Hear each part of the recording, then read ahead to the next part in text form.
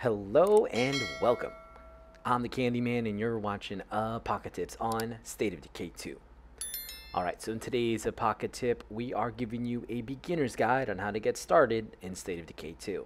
So, without further ado, let's get started. Tip number 1. Choose the right difficulty.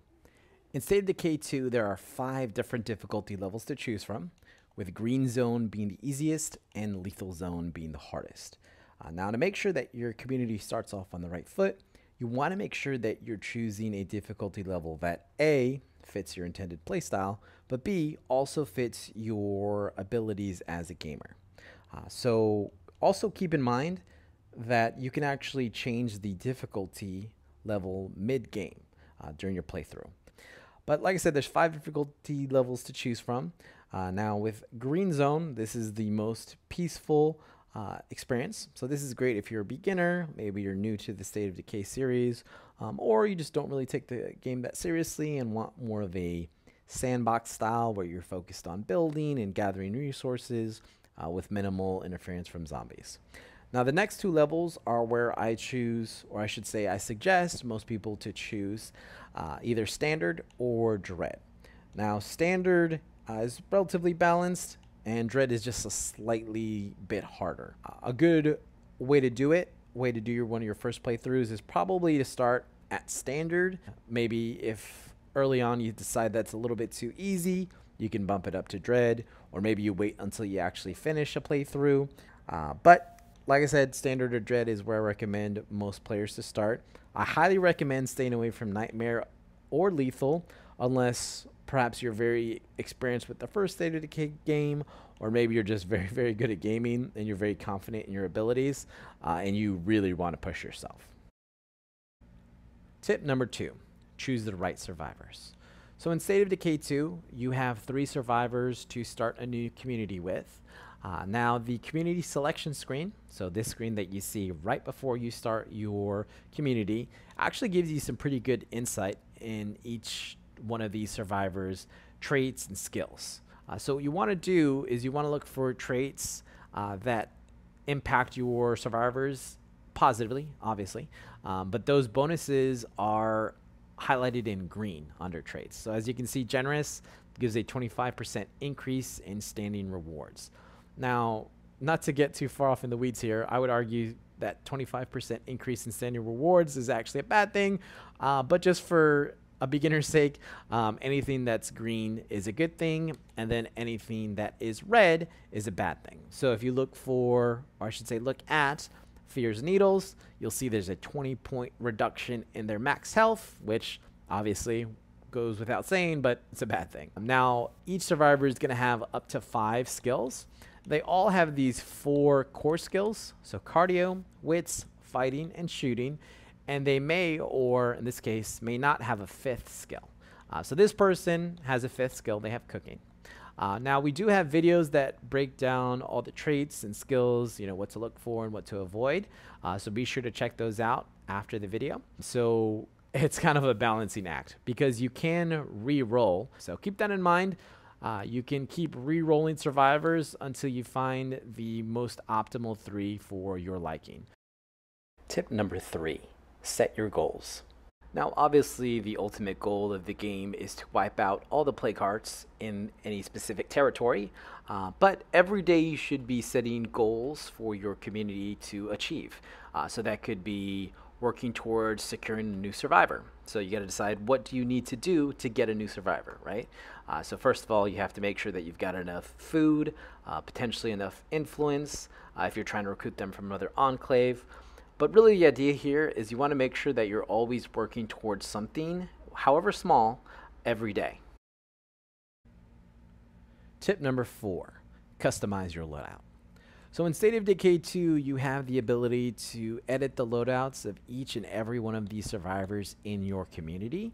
So what you want to do is, with survivors that are back at your base, you want to make sure that they are equipped with weapons to defend themselves. Now with the survivor that you have that you're going to be taking out into the wild, or the world, so to speak, you want to make sure that they are properly equipped for the situation. So I like to always make sure that my character has A, a bag of snacks, and B, some sort of health item, some sort of painkillers. Reason for it is because State of Decay 2 is pretty unpredictable, so you may get into some sticky situations, and you want to make sure that you're able to heal yourself if you get banged up, and B, also be able to eat some snacks to make sure your stamina is high enough so you can actually get away from the situation, the sticky situations. And then you want to make sure that you're carrying a weapon of some sort. But yeah, so you want to make sure that you have your loadout customized to whatever the current situation is. If you are going on a looting run, you want to keep your backpack as empty as possible. But if you're going to attack a plague cart, you want to make sure that you have the necessary supplies to make sure that your survivor's in the best possible position to take down that plague cart. Tip number 5. Cars are king. So in State of Decay 2, vehicles are extremely important, and you want to do whatever you can to make sure that they stay in tip-top shape. They are great for looting runs. They are also good for taking out hordes and killing zombies, so thinning the amount of zombies that are attacking you. And then finally, the most obvious use for cars is that you're able to traverse the map quickly. So anytime you do find a vehicle, you want to make sure to try and keep it in the best possible shape that you can. And also you want to accumulate or collect as many vehicles as you possibly can. Tip number 6, loot strategically. So in State of Decay 2, you want to make sure that you are optimizing and being as efficient with your time as you possibly can.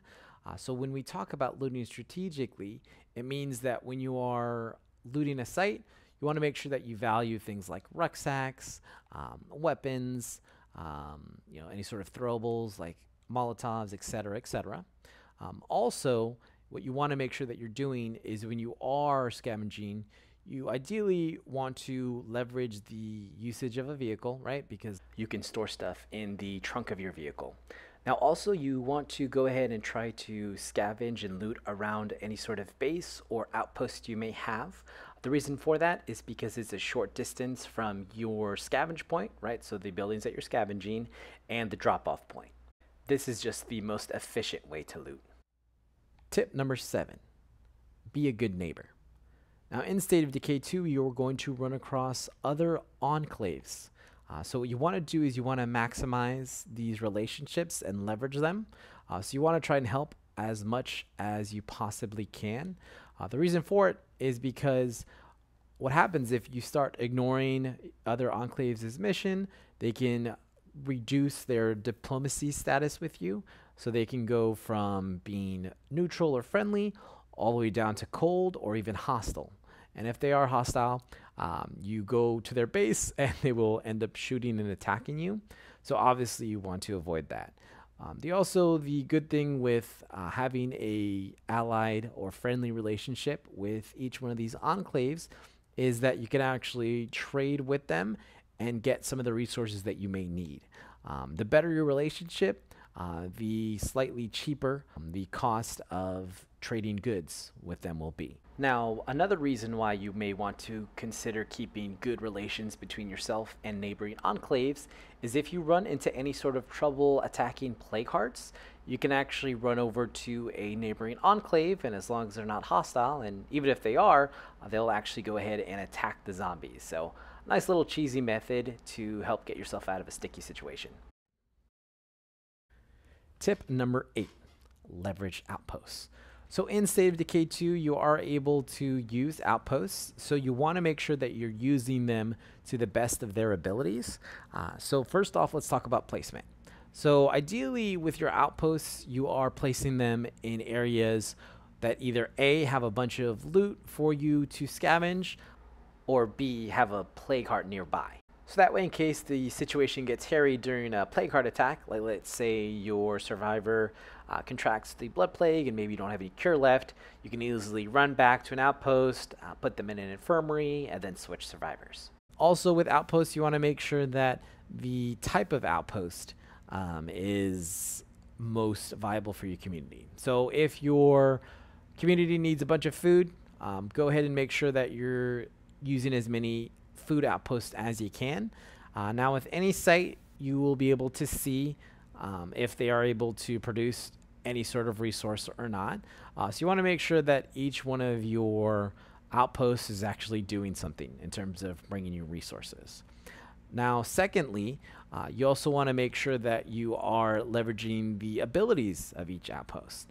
So you want to make sure that if you want to teach your survivors an ability, that you are using the ability to do so within each one of your outposts. So you can do that. Also, you want to make sure that you, when necessary, are leveraging outpost defenses. So you can actually set up mines to blow up hordes as they come past your outpost, or B, you can actually take the heat off your base and have the plague heart, if it's awake and attacking you, you can actually have it attack the outpost instead of your base by using infestation bait. And then finally, you want to make sure that your outpost is upgraded to its full potential, so that way it's bringing in as many resources as possible, like we talked about earlier. Tip number 9, avoid conflicts. So in State of Decay 2, as you will notice, there are zombies everywhere. But what you want to do is you want to make sure that you're avoiding conflicts as much as you possibly can for a couple different reasons. First off, your survivors can take injuries, right? So they can lose their health. They can also take injuries that actually impact, or I should say affect, their stamina. They can actually have their stamina reduced for a time being. So you want to make sure that you're avoiding conflicts as much as you can. Another reason is that the more zombies that you kill, the harder that the game gets. So the way to think about it is like this. If you kill anything in State of Decay 2, it will incrementally make your game harder. If you kill something like plague hearts, it will do a lot more towards making the game harder. But basically, the more you kill, the harder the game gets. Tip number 10, attack strategically. So if you are deciding that you are having to engage for whatever reason, you want to make sure that you are attacking smart, right? You're attacking strategically, like I said. So what that typically means is that you are attacking, or at least being mindful of where all the freaks are, because zombies, or I should say freaks like screamers, can definitely make things get hairy pretty quickly. So you want to make sure to try and take them out first.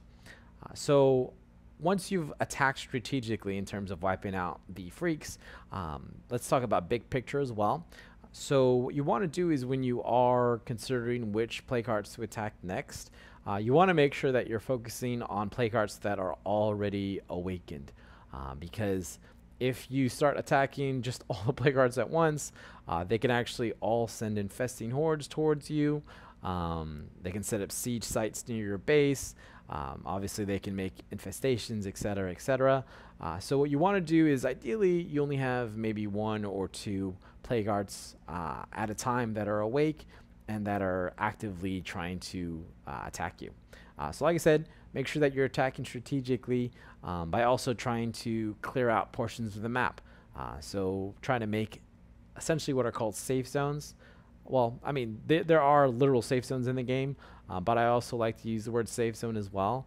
Ideally, it's an area where you've cleared all the plague hearts from the area, you've scavenged and looted the area, but it's places that you know that you can go and they are relatively safe. So you want to make sure that you are wiping the map in segments, right? So make sure that you're, like I said, creating safe zones. What you really don't want to do is be bouncing around too much and splitting your focus and awakening plague hearts that you don't need to awaken. Thanks for watching, and if you want to check out more tips and tricks about State of Decay 2, be sure to check out our Apoca-Tips playlist for more. The series where we give you, the viewer, tips and tricks on how to better survive the zombie apocalypse. Now, if you have a tip or trick that you feel like would be helpful for other survivors to know, go ahead, leave a comment down below, and you might see it featured in the next video. Now, if you found this video helpful, go ahead, hit the like button. Also, consider subscribing as well, and you'll get better at surviving the zombie apocalypse. I promise.